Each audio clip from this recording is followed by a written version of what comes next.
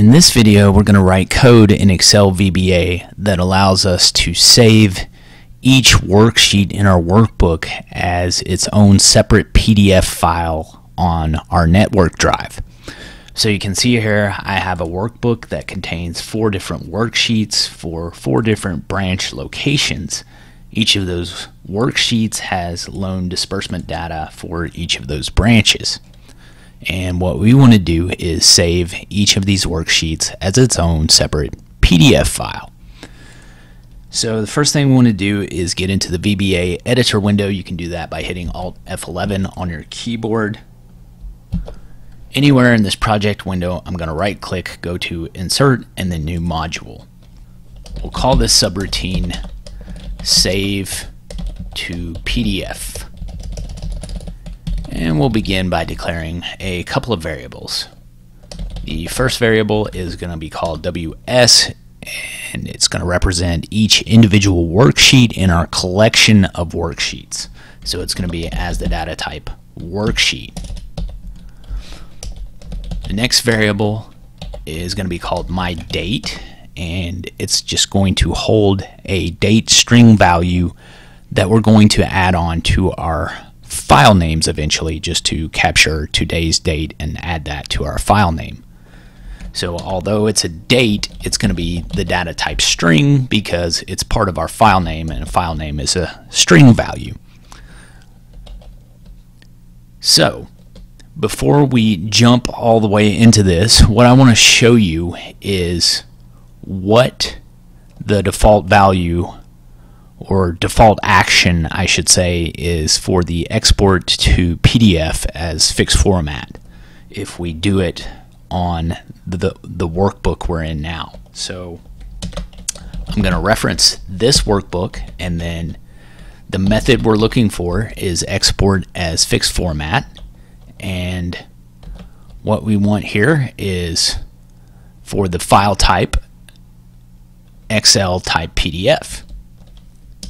So when I do this and run it, what this will do is it will look at every sheet that has data in our workbook and save it as one single PDF file with multiple pages. So here is the location of my workbook that contains our code. It will by default save it to this same location.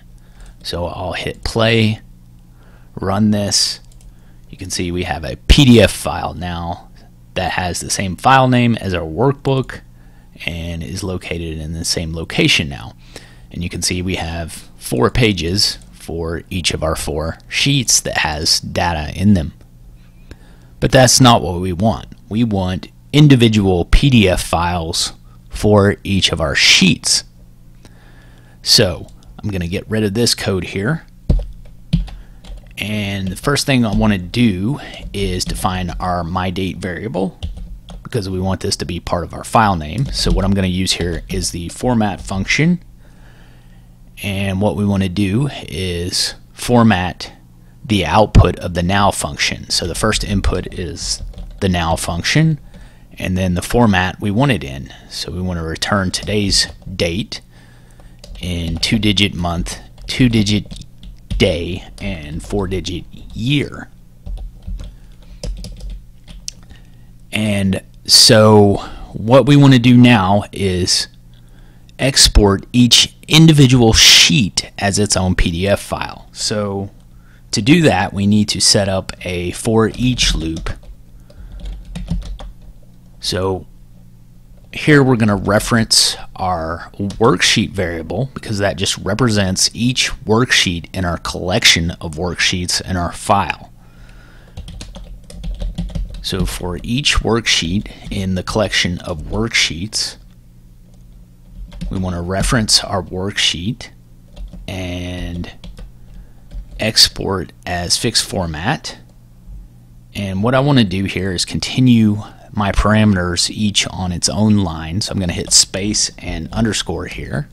First parameter is type, and the type we want is Excel type PDF. I'm going to hit a comma to get to the next parameter we want to set up. I'm going to hit space and underscore again to continue on a new line. So we want our file name to be equal to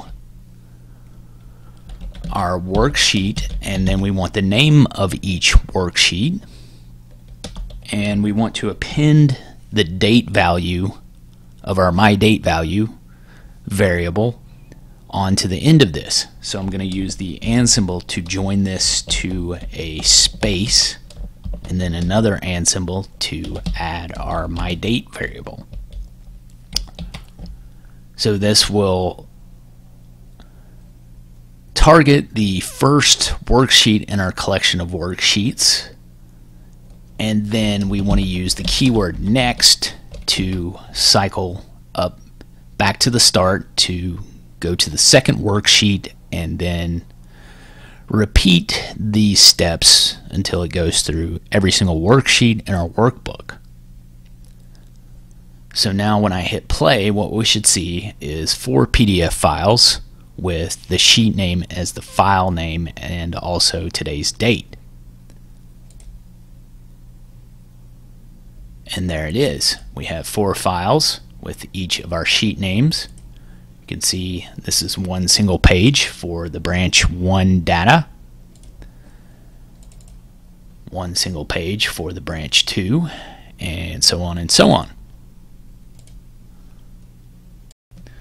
So now let's say that we didn't want to save our PDF files to the same location as our workbook that contains our code. I'll just add a new folder here that says daily files,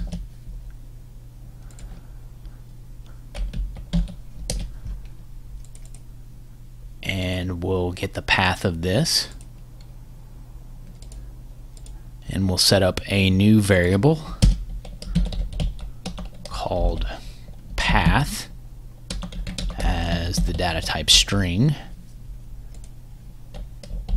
and we'll set our path variable equal to the path we have here. And now what we need to do here is add an additional slash on the end of that. So in our file name variable, what we can do then is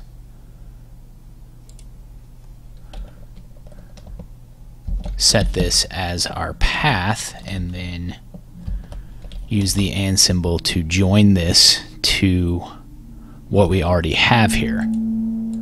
So now when I hit play, you can see it saves directly to a path of our choosing. Now, one final thing I want to mention here is if you have to run this macro again on the same day, this will overwrite your existing files. So if you don't want that, what we could do is add a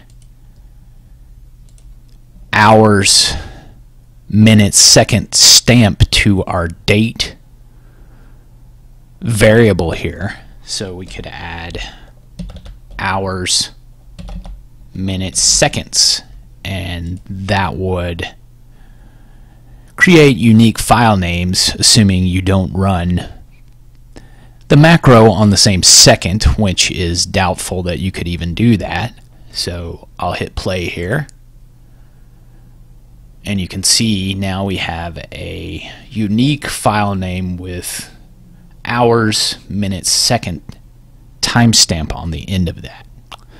Well, that is all for now. Thanks for watching. Please remember to subscribe.